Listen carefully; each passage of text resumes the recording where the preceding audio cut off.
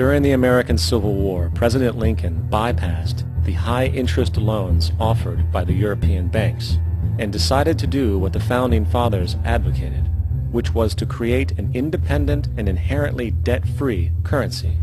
It was called the Greenback. Shortly after this measure was taken, an internal document circulated between private British and American banking interests stated, "Slavery is but the owning of labor and carries with it the care of laborers, while the European plan is that capital shall control labor by controlling wages.